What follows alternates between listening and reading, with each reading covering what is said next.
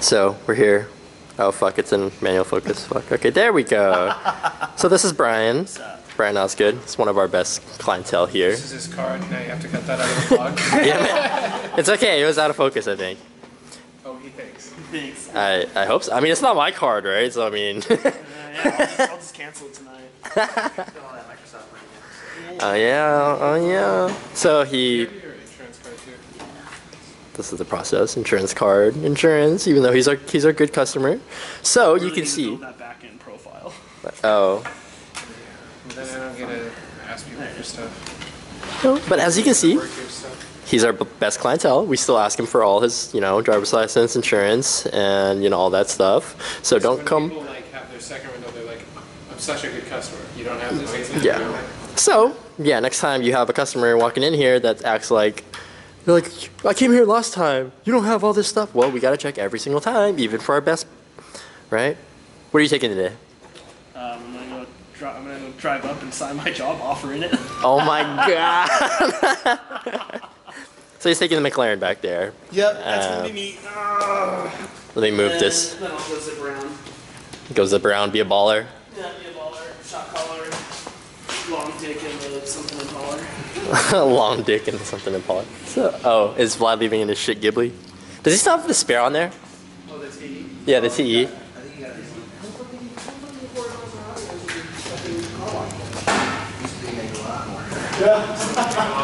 So that's Vlad's Ghibli. Like, you guys remember Vlad from the first vlog, right? So, okay, so let me ask you guys. So you remember my last vlog, I said that Vlad would stick a dick in his Maserati, basically? Yeah, yeah. Is that true? You can attest to that, right? For sure. Yep. Yep. Oh, he's seen him do it. Damn. So that's Vlad for you. He's a fake Russian. Dude, I was just here and he did it. He will like. That video of the dude that was like humping the tailpipe on some shit. The guy was like, "What are you doing?" The guy's like, "Nothing." Wasn't he? No. The TLC thing where the guy's like just like in love with his car. car. Oh it's like yes. A Ford Talon. Yes. He's literally like, this is the front end of the car, just under like, oh baby. Like bring it into the front bumper. Like, what? Oh, there goes Vlad. Is he still on the T? Oh no, he's not on the T anymore. So anyways, the spare on a Maserati apparently looks like a T37. Which, I told Leo and then Leo didn't believe me and then he went and looked at that shit and he was like, it does look like a T37. Okay, I'm gonna move. That's the only car like where the spare is nicer than the original set. That is true. Oh, are you doing the damage sheet right now? Yeah. "Oh, he changed up his office." Yeah, he got a new tea table. Unless you want to move it. Sure. No. I'll pull it out. Open the top too. No. Where's that? Oh my god, this is like... Haven't you driven this car before? No, I haven't driven this one, so I don't need Wait, really? What? Oh, what? I thought you took this for 2 days once. No. You gotta hit the power button first. Yeah, and then open the top. Push down. Or is it open it? Yeah, it's pushed down. Oh, you have to hold it? Yeah, you have to hold it. So you can open it. And up to I think it's like 17 miles an hour or 20. Yeah. So you could be moving and open and close it. No, not 70. That is whatever. I guess you just move it forward and then we can see it. I hear a cold start. The seat thing is right. Oh, you found it? Yeah. It's weird.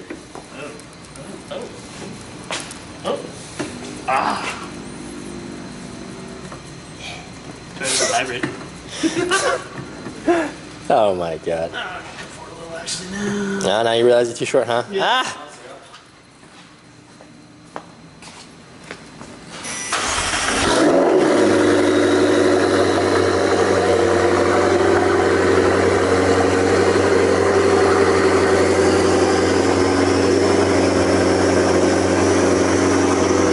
So this is my favorite car here in the showroom, besides the 458. And it's kind of like a consensus between all of us. I don't know if you can hear me, but between the three of us, obviously we all like the Mclaren and the 458 the best.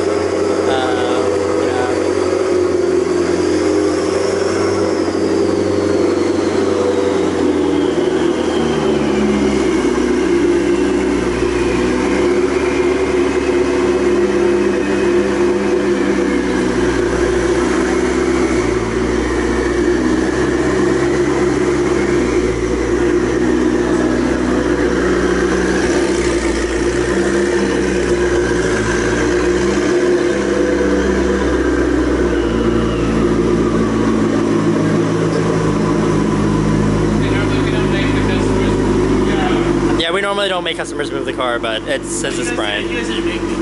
Yeah, we didn't make him. I mean, he's taking the car anyways. Wait, don't put over my head. Let me check the front. What? What? This is why we don't let customers move the car. It's such parking. Brian might possibly be.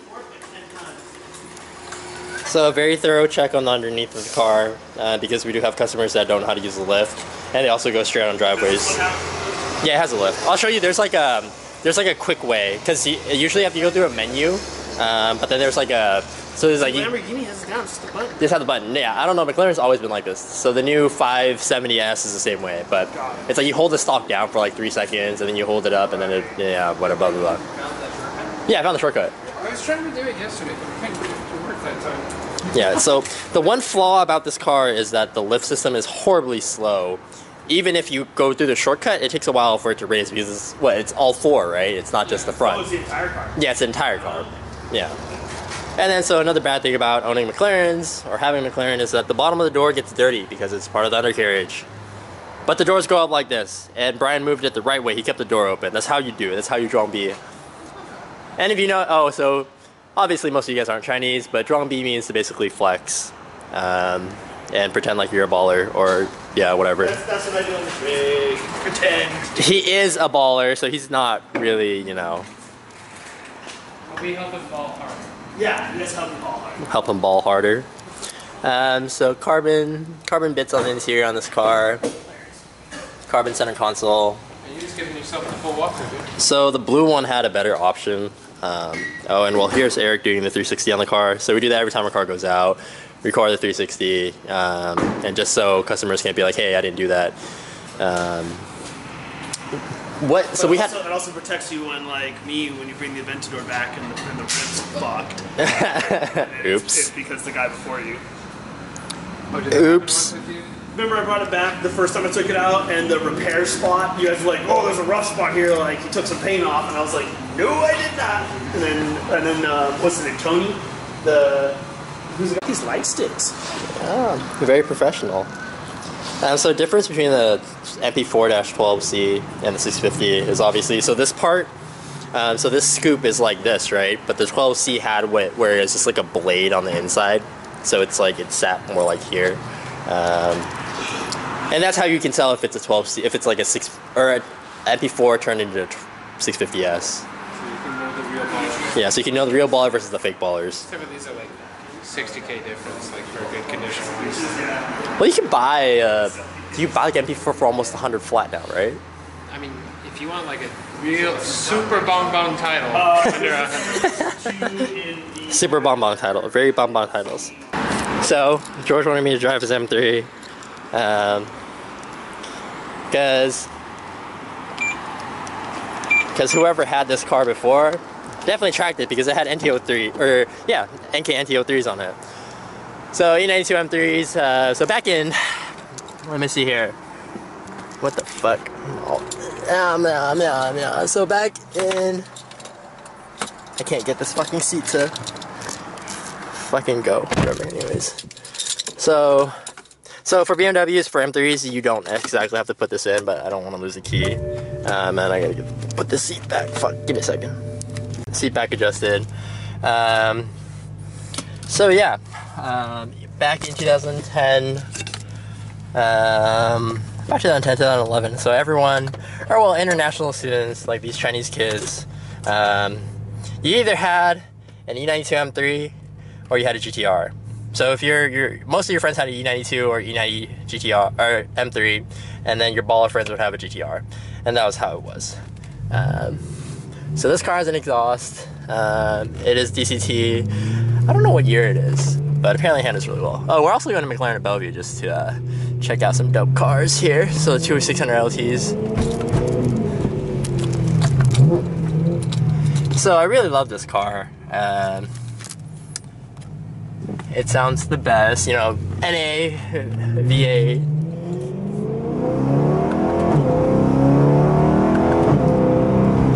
It's not loud enough though. Oh, and then here's a transport. I don't know what it's dropping off. Ooh, it's a turbo in like a chicane gray. Ooh, those downshifts, DCT. So for E92 M3, like for E92, E90 M3s, I would, you know, DCT or manual is fine to me. The biggest problem with the manual is the clutch is really light, and it's really weird. The clutch point, it's just really weird to get used to.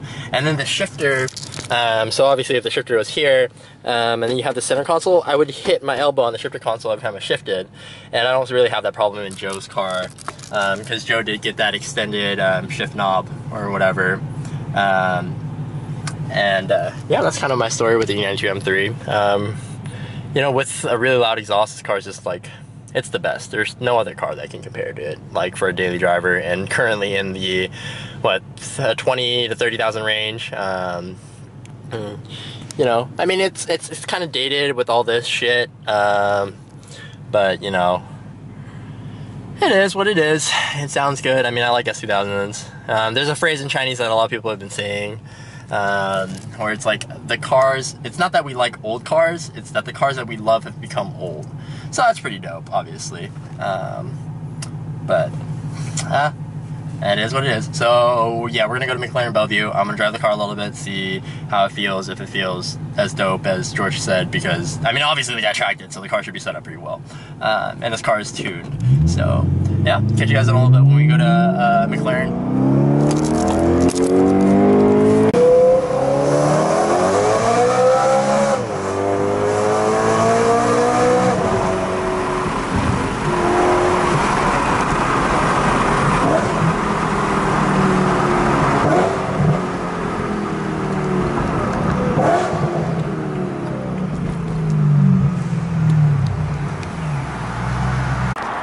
So we're here at Mclaren, Lamborghini, Bentley, Rolls-Royce of Bellevue. Some 650. Sorry, not 650. Fuck, 570S Spider. 720 out front. So what we're here to look at are those two. Ooh, there's a lot of verses. Hi, how you doing? Good, how are you? Oh, what's up, man? Come here to make a vlog, starting my YouTube channel up again. That's good, man. Good. Nice to meet you. Not nice to meet you. So YouTube can be nice to meet you. So these are the guys to talk to if you guys want to buy a Lambo or, you know, McLaren, Rolls Royce, or whatever here. Absolutely. I came in to check out the 600 LTs. Yes. Take your time, brother. What's up, Graham? Oh, you're on the vlog. So we're here. I'm here at Lamborghini, Mclaren of Bellevue, obviously, as I said before. Came to look at these babies. So, chicane gray and vermilion red LTs. Full carbon rear, full carbon diffuser, so that's all one piece. This car looks so much better in person than it does in photos and videos. It doesn't do it justice at all. And that exhaust. Give me a call, Mike. All the carbon. So Shaheen said it's a lot different than the regular 570. It's just more raw and everything. And then there's the vermilion red. Oh, that one has a vent on the fender here. That red, those wheels. There's a lot of cool stuff in here today. Oh, that vent. Two 720s. There's two 720s sitting on the other side as well. I believe that's papaya orange. Don't quote me on that. And they just got in a new 740. So the 740 is the new Aventador S. In a matte black. This car just looks amazing. And then there's the just that exposure a little bit. So two Uruses that are very popular. So apparently it's a V8 motor. With a Lamborghini exclusive, so it's for their cars only. A whole new turbo system, even though it shares the V8 with the Panamera. And then here's a matte blue Aventador SV Roadster, and apparently it has a factory race exhaust, which, you know, I haven't heard a race exhaust on this car. But you can see the Alcantara interior, the carbon door with the straps to open it, the dry carbon wing, all the dry carbon accents on here. And then here's Performante swan neck as well. Then it has the ALA, which is Lamborghini's aerodynamic program, and all the forged carbon. So this is the new stuff, new supercar game stuff, forged carbon. So they're gonna get an SVJ in 3 to 4 weeks, but that car's already been sold. So these three, this SV Roadster and the Performante, and then all these are for sale as well. So here's another Aventador S, and it's not really a gloss. It's like a brown red. Oh, it's that color I really like. So in the sun, it's a really nice color. Let me see if I can put a light on it. Oh, it's a Roadster as well. So I don't know if you see that pearl in there. Red stitching on the interior. Also really nice spec. And then there's the Performante Spider and a white Aventador S.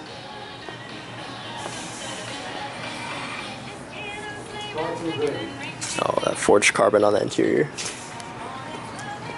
And this Urcon has a factory race exhaust as well that they put on it. So if you're looking for, Urcon with the factory race exhaust, well, this is your guy. And there's a new Phantom over there. Yeah, here's another shot of those 600 LTs.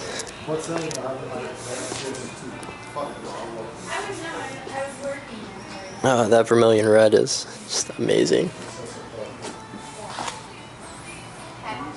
So you see those vents. This is Graham. What's up? What's up? I do not own a Lamborghini. Nothing much. Just so they have a 918 Spider here as well. So the interior is actually brown. It's not black. And if you see that little piece right there, so that's apparently so it fixes the airflow when the top is off. And here's another 720.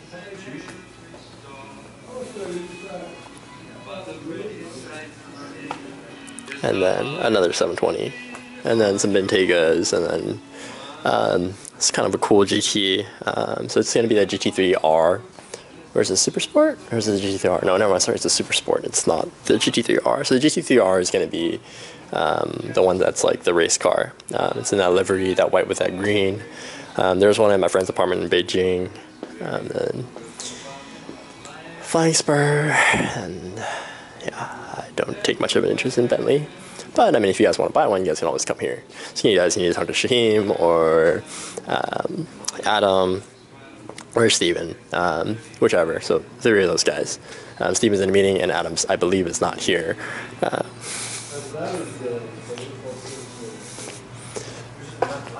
Here's the big boy.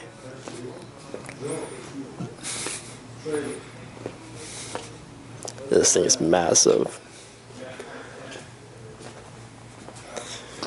That white interior. But man, I can't get enough of that. Oh my god.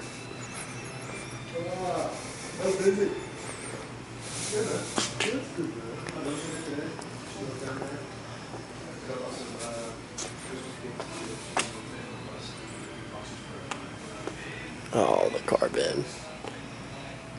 Oh my god. You guys know I like black and red cars, so obviously this is the perfect spec 570 for me if I were to buy one. Or sorry, 600 LT. Because, Will has that black and red 570S that I really like. That we'll get to. I mean, if you guys follow my Instagram, then you'll see that I've posted photos of it before. All that carbon.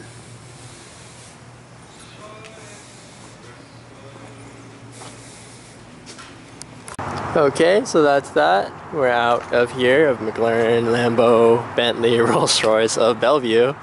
And yeah, we're going back to Sadar. I think this is a good end to the vlog. Got to see Mark's R34. Maybe that's another place that we'll stop by next time that you guys can check out, or well, that we can check out. It's gonna be Park Place. They usually have some cool shit too.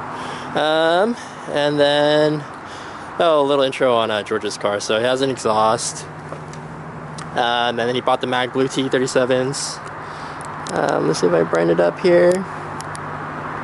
So Mag Blue T37s from Joe. But yes, this is going to be the end of number 2. Like I said, I think we had some pretty good content in here. Maybe the next one I'll do a little bit more of my car. And it might be in Chinese, shit, who knows. But yeah, we'll see you guys on the next one, which is probably going to be pretty soon. I mean, every other day for a vlog, it's not bad, right? Alright, bye-bye.